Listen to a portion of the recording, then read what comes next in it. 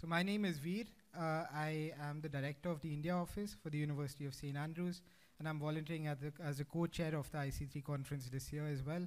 And I think just for this particular session, I am also a student who's been through the student journey of applying to various places and then studying. I did end up going to St. Andrews as well. So I'll bring that into some of the points.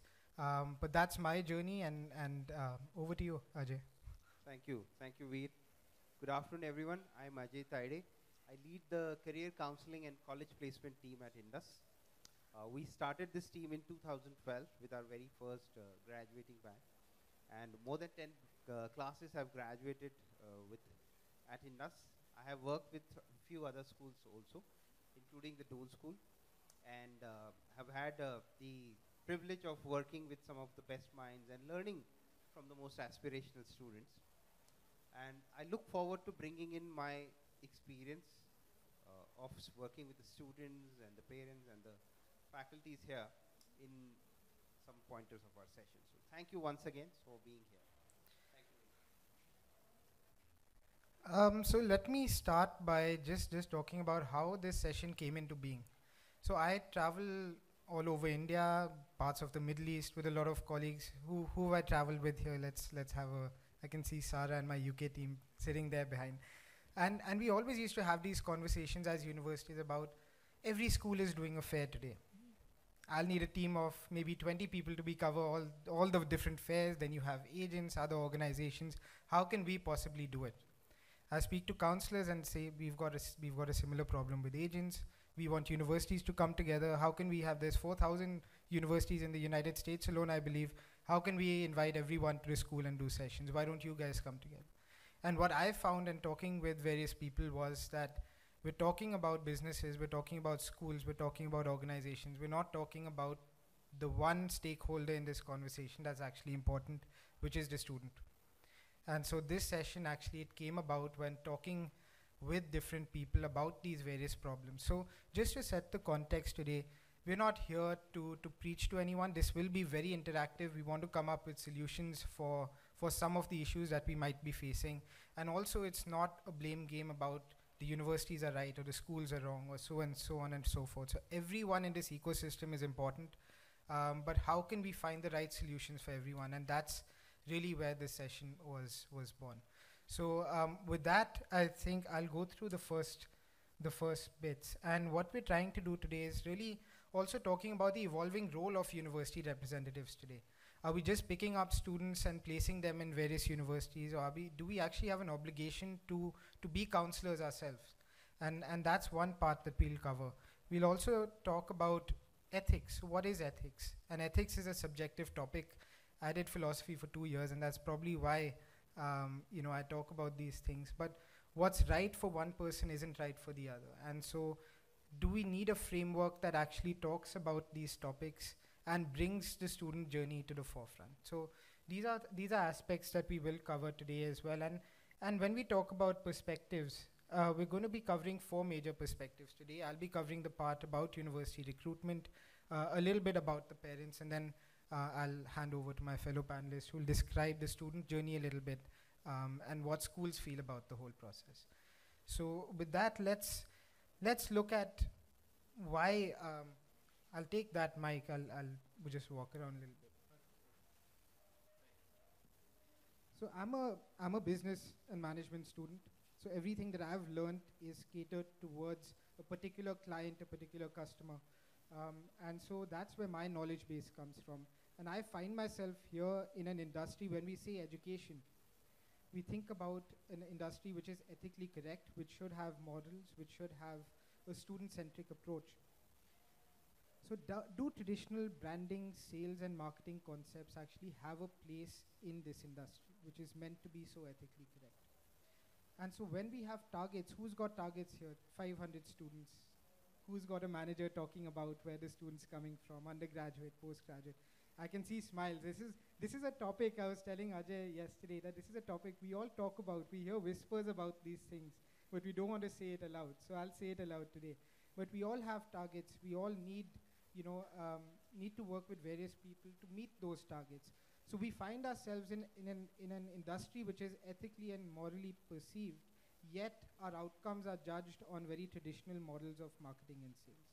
And I think that's really where the challenge comes in. So do we need to change this lens? We've got such a quantitative approach to quantifying these targets of ours. So do we need to change that? And then it comes down to, is there a place for traditional business approaches to what we do? So, and I think there is, and there has to be, because we are in an industry, we do have to meet certain goals and objectives. But can we do it in a manner where we're using these traditional methods, but we're keeping the student at the center of what we do? So let's look back. So I look a lot older. It's thanks to some brilliant Sikh genes that I have, and I'll credit them. But when I went to university in 2012, there was basically 4 stakeholders, and anyone, this is interactive, so if you feel I've missed out something, feel free to raise your hand or just speak. But there were schools, there were universities, there were counselors, and there were agents. Am I missing someone? Let's say, okay? Of course, very important. Parents, anyone else? We still didn't say students. Yeah? So, can we go back to the slide, please?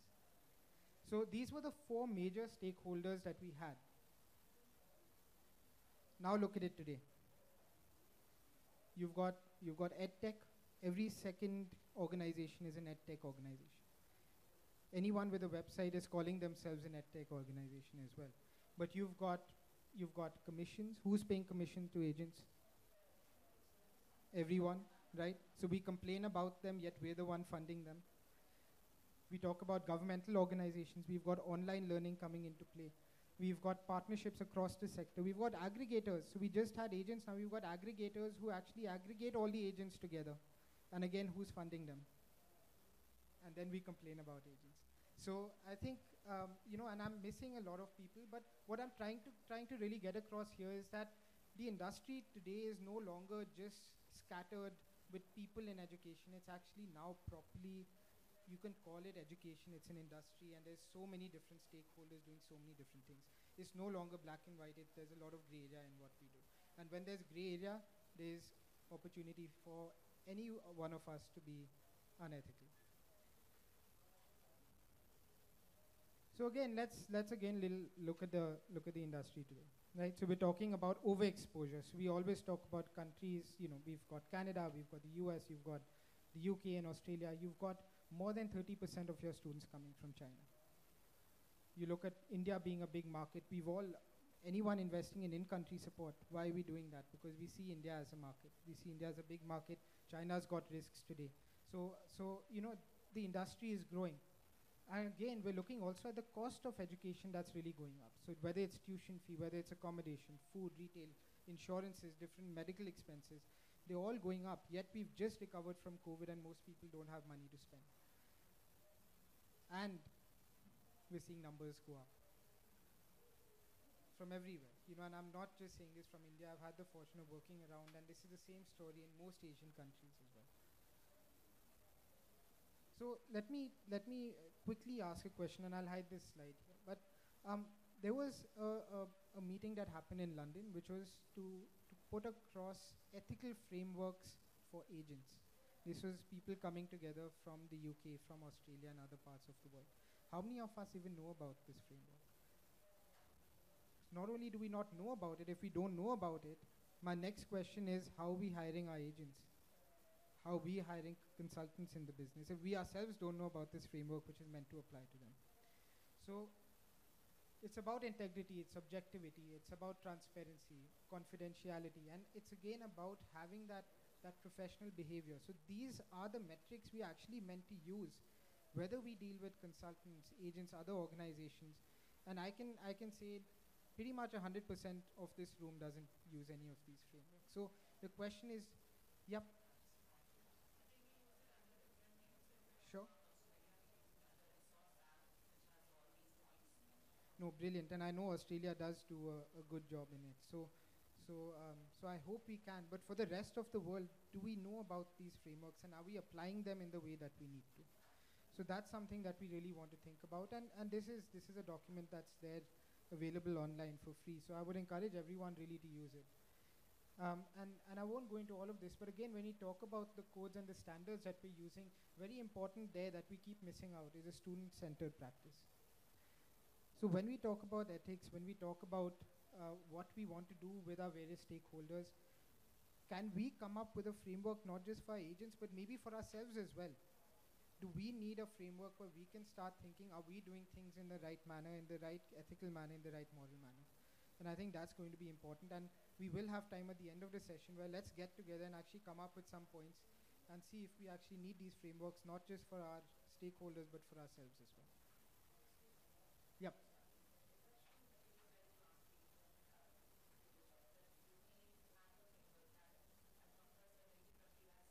Different ones.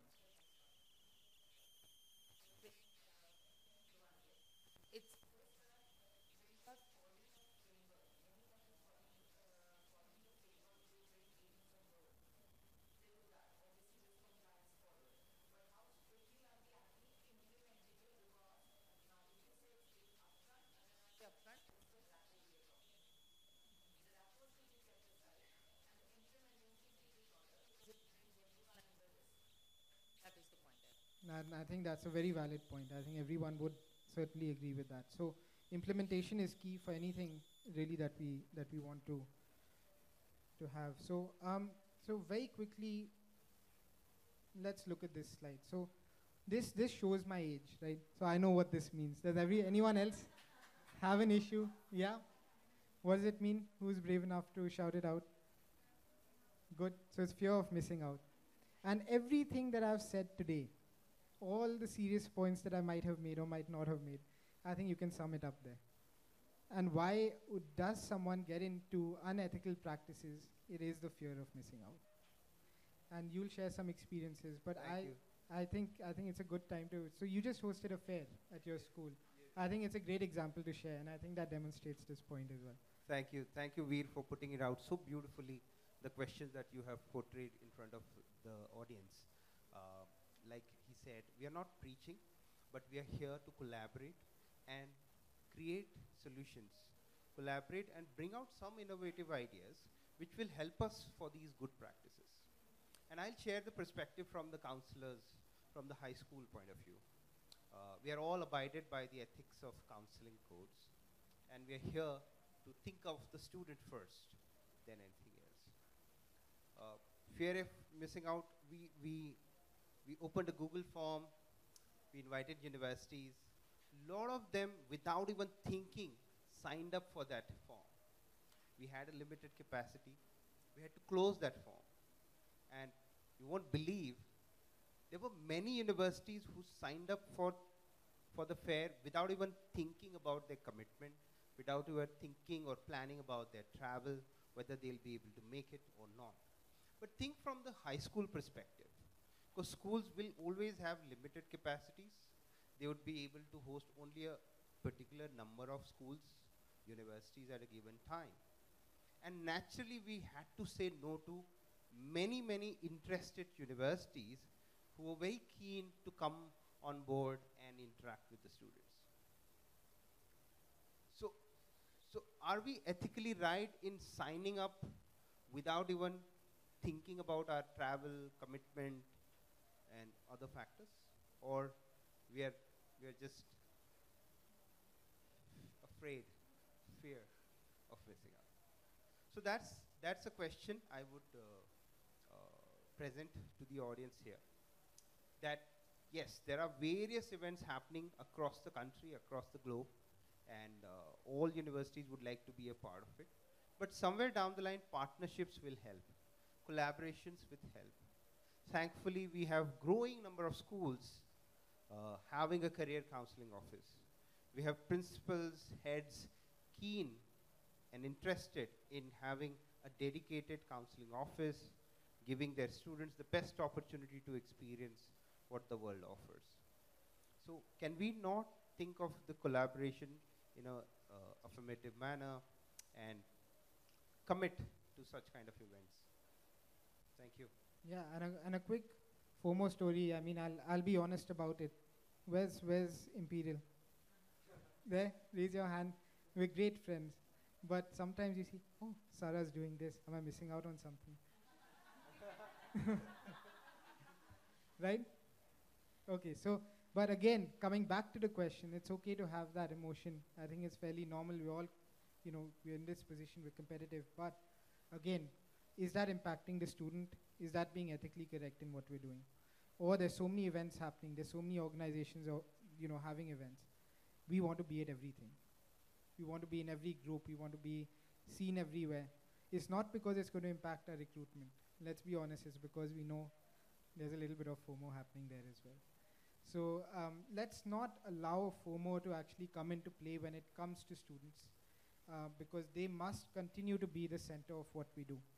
And we cannot get into a situation where the student is just being told, I've recruited you, now you're going, your journey ends over there. Are we telling them about what the experience is like? Are we telling them about what the application process is like? Are we open to saying you're not a good fit for St. Andrews, don't apply to us? So I think that's incredibly important because not everyone, I think Sir has a question as well. I'm just making a comment, is that personally, I mean, I'm talking it from my point of view, the fact that today universities go from school to school is also a huge benefit to the student body, because they used to apply a lot in the dark almost. Okay, so the big plus is that today students have access, remote access or face-to-face access. I also believe that a certain amount of monetization will be important, because you've got to also support whatever you're doing, and there is nothing unethical about it. Okay, I mean, if for example you have people who are helping you to recruit students, and you've got to pay them a certain amount, you're not going to get volunteers for everything, right? So I think what really is concerning is that because of this competitiveness and this huge race that is being built up, is that maybe students are not ending up in the college which would be the right fit, all right? So there is over outreach, there is an oversell, and we put aside again, I don't know if that's true, because that's the perception I'm speaking on, is that sometimes we feel that people put aside everything else, in fact even student interest, but they are interested in getting a student with good track record, good credentials into their university. Maybe they're not fit for St. Andrews, all right, but they end up in St. Andrews because they ticked all the boxes, and you felt that they would be a great fit, but maybe they would fit better into Imperial. I'm sorry, I'm using those examples that you took just now. We're fine. Okay, or the other way around. But no, just so I think if you can introduce yourself as well, I think So really important for I'm this. the principal at Indus International School, Pune.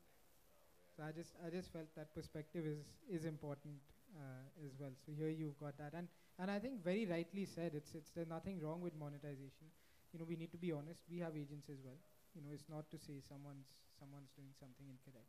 Thank you, sir, for bringing that perspective. That also brings in the high school counselor's perspective as well. We have huge volumes of classes. Our class sizes are growing. Our counseling offices remain small. So are we ethically guiding our student is a question.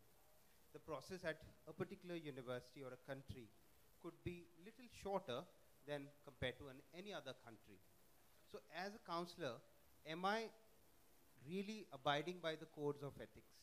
Am I guiding the student ethically right? Or am I just making a hasty job and fine, let me send him to a UK university application process. My job becomes easy. I don't have to write huge letters of recommendations. The student only fills a short application with one personal statement and one reference letter suffices the admission process. He could be a great fit for any other country, whether it is the US, Canada, Europe, or elsewhere in the world, whether it's in India. Indian universities are also expecting a 4-stage application process. So am I, as a counselor, doing my responsibility of ethically guiding the students? Is a question we all need to ask ourselves today. and promise ourselves that what are the next steps we are going to do as counselor. Can we seek out for more help? Can we reach out to fellow teachers, heads, principals for more help, more support in terms of guiding our students in the promised manner that we signed up this code for? No, Thank you. thank you for that. Anyone wants to share a FOMO story? Doesn't have to be in this field, but somewhere, something funny. Yes, I'll walk over. Okay, go for it, go for it.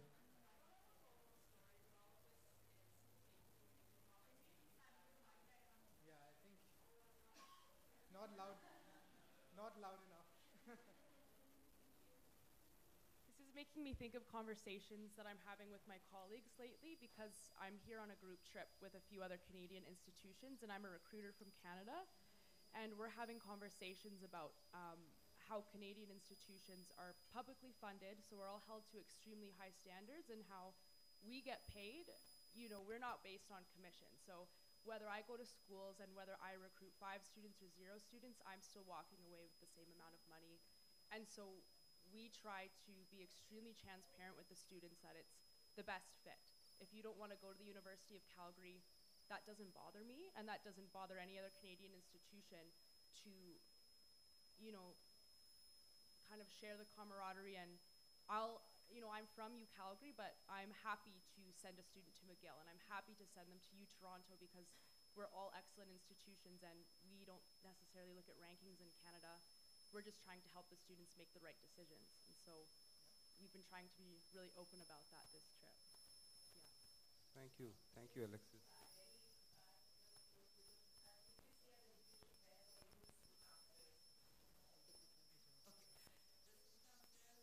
I'm not sure if that's working. Just check if this is working. Ma'am, you need to hold it close.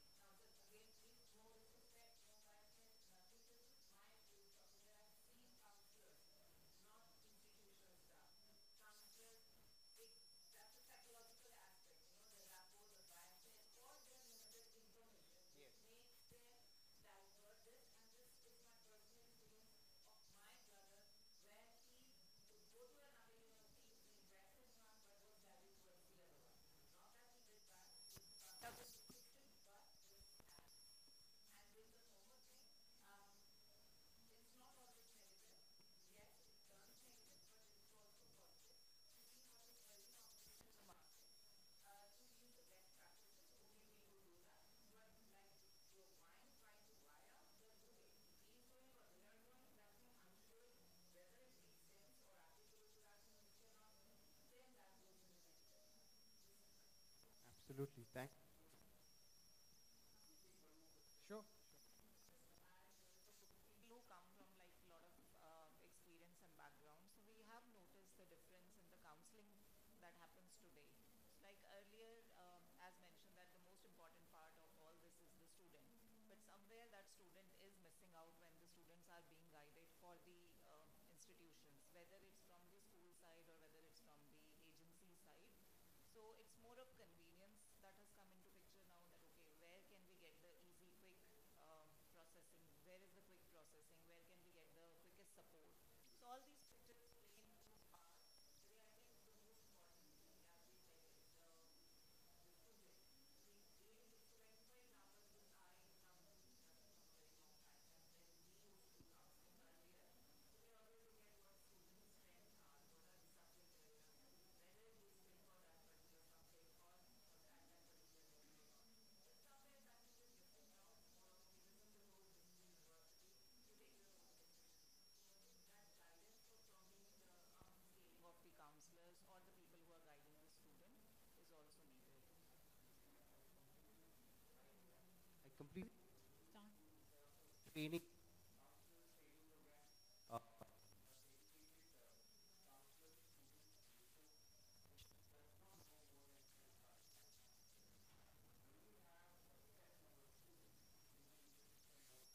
you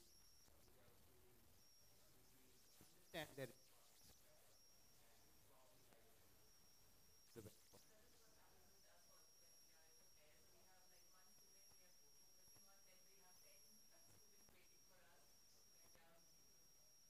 Yeah. responses from our online. Yeah, yeah. Let's do that. Can we see them? But there's one more point over there, and then we can. Excuse me, Parul Yes, go would for like it. to add. Go for it. Go for We have time. it. Yes, yes, yes. So, Please. for those of who you know me from the previous side, like previous life, which is University of Alberta. Like, Gurukul Pune.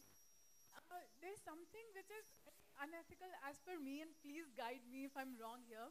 I have been approached by a few universities and colleges that they want to pay me for sending them the students. And I'm finding, and when I was the university, I never obviously encountered that. And now, we've been like, the principal from Indus mentioned that, agencies are taking money and they're not volunteers. But I am finding it a little shocking, to be very honest. Have you ever encountered such a thing? Am I wrong? Unethical? Yes, you agree, right? Yeah.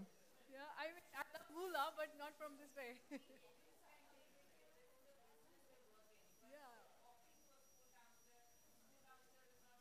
Yeah, I know.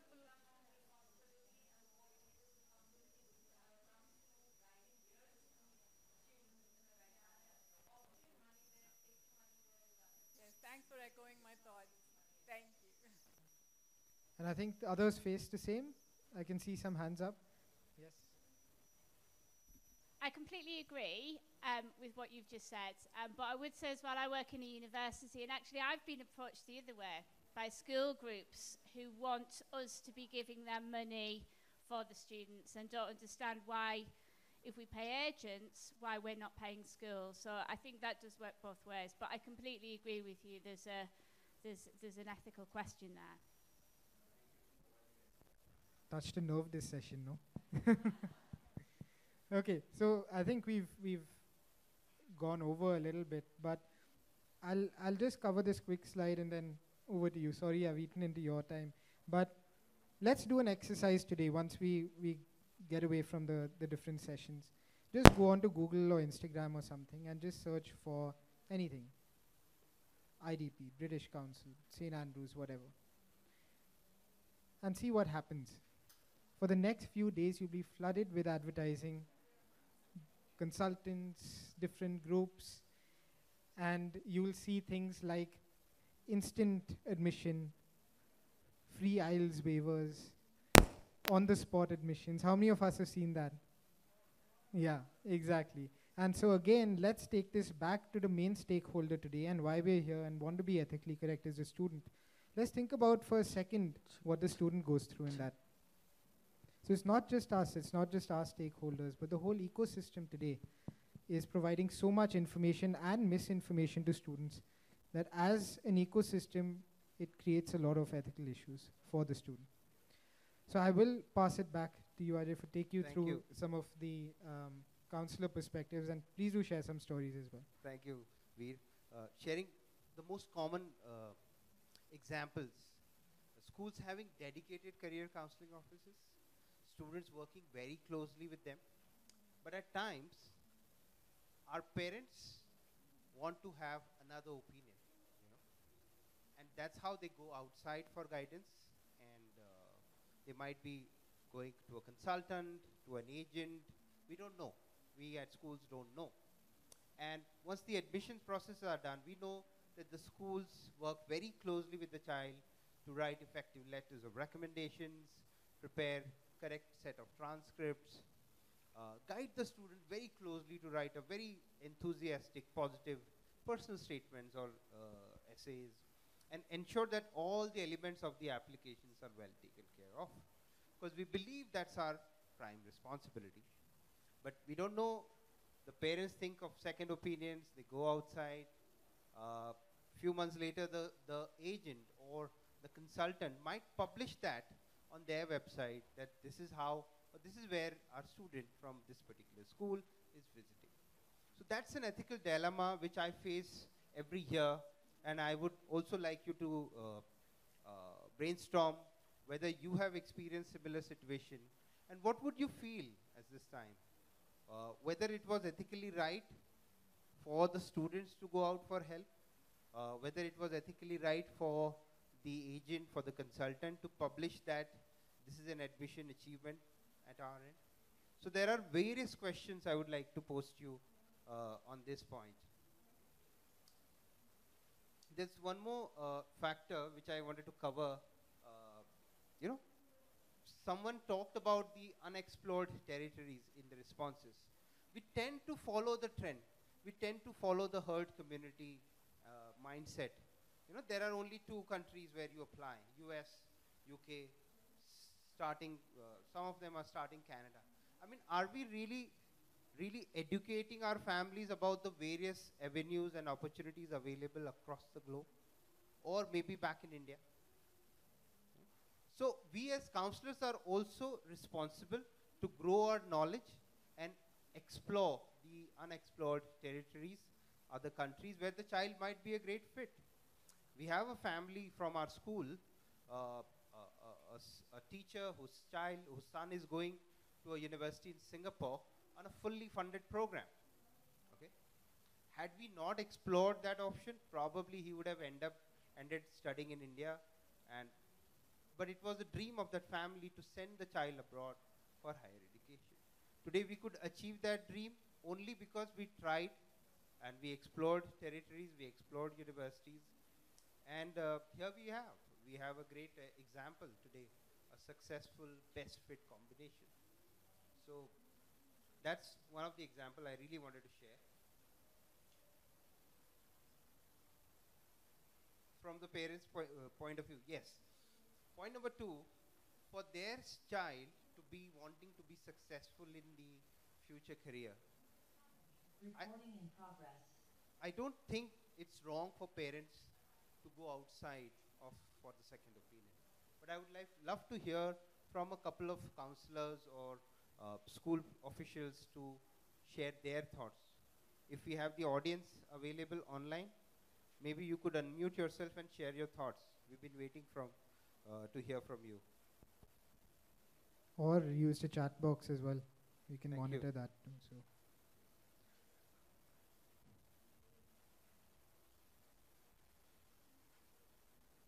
Thank you so much. I represent RMIT University, which is in Australia, and the point that you made about giving the choices to the students, you're very correct. US, UK have traditionally been the destinations, and it's very important for them to have those opportunities or options available to them. And that's where going out of the traditional counseling becomes important. Counseling is no longer just the school setup. There are influencers outside of the school which are equally important. Parents being one, friends being another. There is a whole platform, social media becomes very important in that. And we cannot neglect that influence that comes from these parties when students are making choices. So I think it's a good idea to give them the choices, but beyond that, which choice is a perfect fit, I think it goes back to parents and counselors. That's my way of looking at it. I think I take 2 points from here. Probably we need to start collaboration in terms of bringing in more opportunities for students at various avenues across the globe, 1. Second, there's always also one thing that all the universities keep asking for: sessions. Can we have a session with you? Can we visit your school? Can we make a short Zoom call of 20 minutes? Can we meet your students at lunch and things like that? Rather than looking at it from the session point of view, can we not collaborate on the bigger aspect? As a counselor, I would propose, or I have 2 sets of requests to you. A lot of our students look for research mentorship or teaching assistantships from faculty to write their research papers. Can we not have a framework where we could find talented individuals and connect them to your faculties for a guided research paper program or guided research mentorship program? This will not only look great on the application, but the university will also get to know the potential of the child. The universities would understand whether he or she is a good fit or not. So that's my earnest request to universities. The second point which I would like to make Veer here is about I took more time than the person. The second point which I'm trying to make here is about collaborations. Can schools not collaborate and have students at one venue or one institutions so that more universities could address a larger audience in a collaborative manner? You know, the world is more than enough for us. We have enough number of students applications. We have limited number of seats for universities to fill in. Can we not collaborate on both on the school side and university perspectives to bring in opportunities for our students? So that's my second suggestions for all of us here to brainstorm. Thank you. And I'll just come in and is the mic working? So I'll just come in and say from a university perspective as well, it can become incredibly challenging actually when you have to go to a particular city 2-3 times in a month. Why can schools not share their agenda? Let's say you're going to Pune or Dehradun or whatever, and you see someone doing a fair on the 1st, someone on the 15th, someone on the 17th. It's a big cost that we as universities have to justify, A. But two, just logistically, it's impossible to do that. We'll have to hire 50 people across the country to be able to meet these requirements. So can schools come together and say, I'm hosting a fair on the 15th, why don't you do one on the 16th and 17th? I can see heads nodding. That means it will make everyone's life easier as well. So do we need communication? Do we need to have that conversation with schools? Do we need to empower schools more and students more in that capacity as well? And another point to make is we all target the same schools. And so let me take an example from the regional forums at the IC3. Everyone wanted to go to Bombay. Everyone wanted to come to Delhi. Are we making a mistake by not going out to the tier 2 and tier 3 cities more actively where that information is actually probably more required as well? So again, something to think about. But I picked up a few points from a session that, can we have the slide up? So, yeah. Sure. Yeah, please.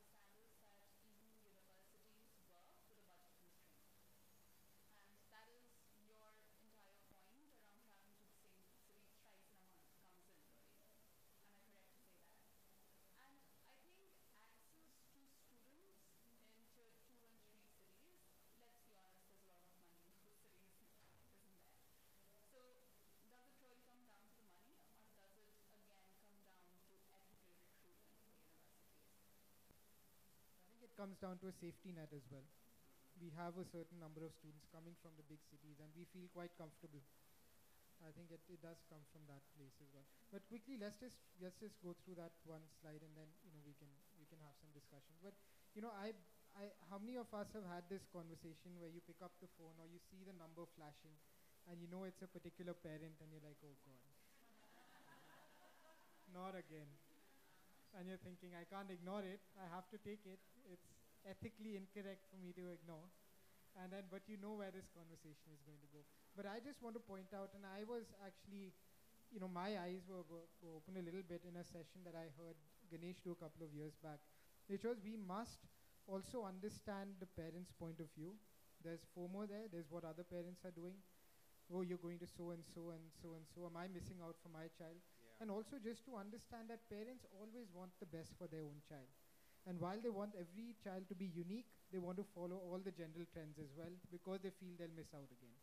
So again, we come back to that keyword. But what we can do as universities is, I think, A, let's equip ourselves to be counselors as well. That's one part of it. But two, let's build trust with our parents as well. So the parents are a key component to the student journey. And let's go with that understanding that they don't mean any harm. And I think once we do that, we'll also create an environment which is lucrative to everyone. So I think I just thought I will end with that. And we just have about 10 minutes left and quite a few in the audience today. So I think one point which I Go for it. just like to, or maybe summarize the 2 pointers which I had in my mind. That in terms of partnerships with universities, can we have some more research mentorship program? And can we invite universities not for sessions, but for a skill training, for a lifelong transformational skill-driven training program? You know, because today's talent is so innovative and so informed. Before you're coming, they would have done your research about what kind of universities you are, what programs do you offer, how much of cost it may require me to fund my education here. But if you would come for a transformational skill-based training program, you would not only make a child equipped for future, but also future ready in terms of undergraduate education. Many of them are not equipped with the transition or what do we look forward to in a university or work area. So if you could bring in your expertise in terms of training, a skill-driven training program, and not conduct a session on university, but a transformational skill, that would be one of the best training and preparation we could offer our students for the future. Thank you.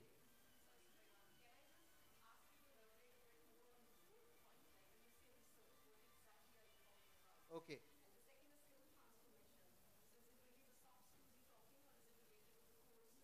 Great. Thank you your question, ma'am. Thank you for your question. So I'll explain with examples. I have a student in my grade 12 who's looking for a teaching assistantship under a math professor or a computer science professor.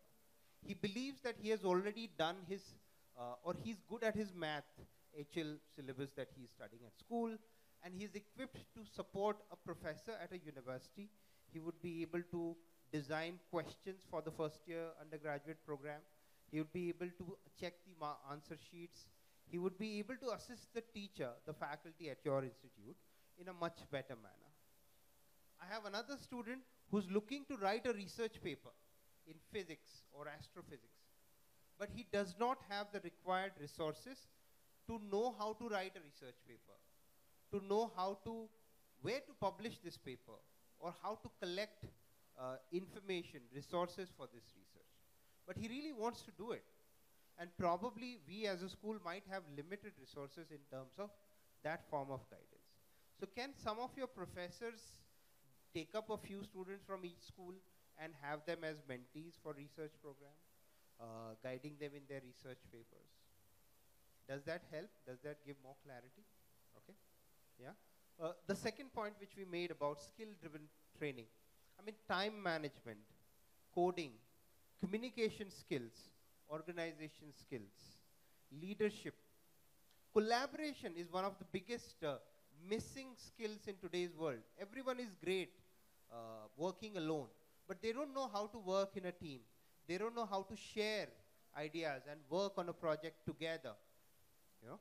So can we have your faculties, you come and train our students on those aspects and help them be future ready? If we can work on these aspects rather than sessions, I really believe that we could make a great contribution to the future students community. Thank you. So to sum it up, you don't want personal statement workshops, you want leadership workshops. Absolutely. Thank you. Brilliant. So I think what we really wanted to do was, and I know we've taken more time speaking than we should have, but we've got about 5 minutes. Can we, at let's say every table, come up with 6 points? Okay, so one is from a school perspective, and you don't have to be from a school to give that perspective. What are 2 things that you would like to see? 2 points from a university perspective, and 2 points that can build a better ethical framework for ourselves as university recruitment officers, or whatever it is that we call ourselves. So can we do that? everyone has papers. So just in your tables, if you wanted to do that for a quick few minutes, and let's see what we come up with. Since there are a lot of universities present here, I just like to get some clarification from you. All right. Um, okay. So traditionally in India, the IB education culminates with what is called the diploma program. All right. Now, we have great clarity about what happens to a student who does his year 12 through the IB diploma program, even if he does not score a diploma, get a diploma. So there are clear guidelines by AIU, all right? So the Association of Indian Universities has guidelines on what is the requirement for you to get into a college. Now, IB has an alternative program called the IB Careers Program, all right? It's called IBCP. Now, we are amongst the first schools in India to introduce it. So unlike the IB diploma program, which is a purely academic program, the IBCP is a mix of both academics and career related. Now I want to know from universities, what is your take on the IBCP? Yeah, I mean, I'm sure that you kind of encountered a lot of students because it's been happening in the rest of the world. In India, there were not many people wanting to take it. So now schools have, like we said, we are amongst the first ones to do it. And I can see that there will be a lot more following, lot more schools following suit. So I just want to know, since we've got universities from different parts of the world, as to what your take is on the IBCP student. Will you be, see, IB considers it to be an equivalent program to the IB diploma program.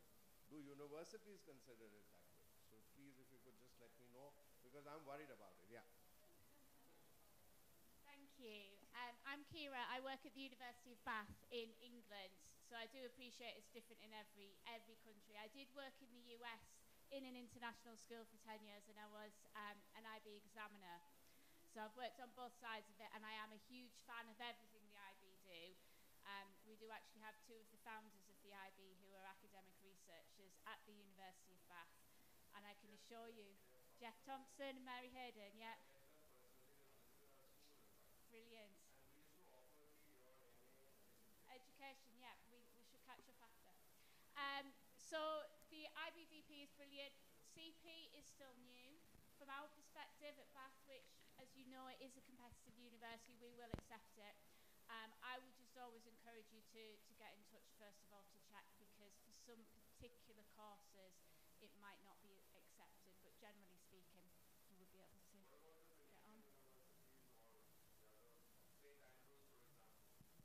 Yeah, so we would look at it pretty much right now on a case-by-case basis. It is new for us.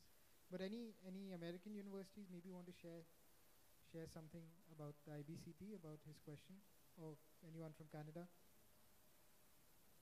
From you? Okay. So I think so. I think the orientation needs to change. So with New Zealand, there is a body called Universities New Zealand, and we work very engaged with looking at adopting different set of curriculum. So I think this could be an opportunity for us to go back and give them a thought around it, and then we can come back to. But as of today, it's only IB.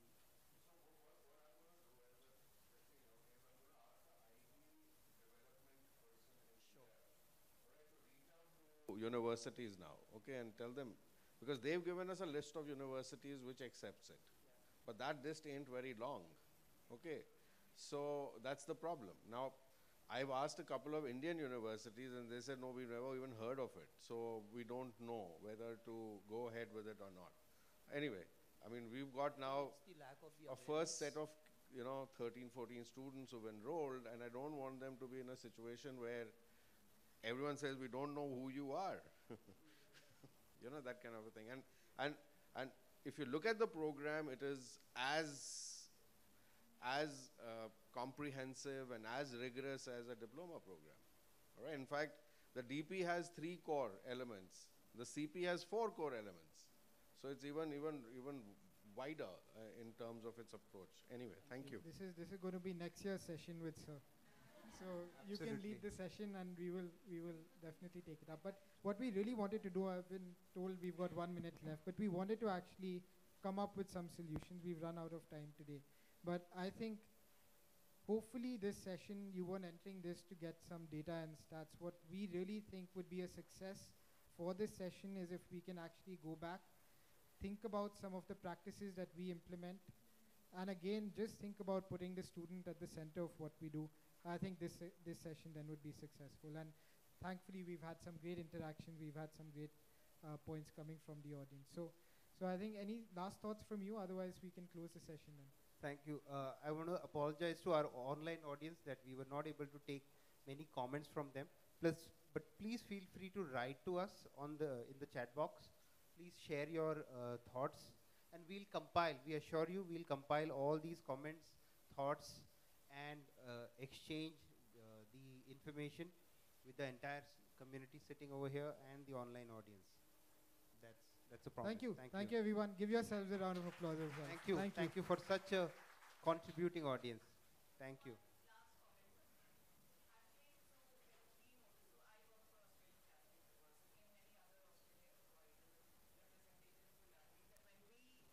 Talk about schools or counselings in school, it's mostly catered or centered towards UK and US, Canada to some extent now, but Australia is always a big miss, even the New Zealand universities.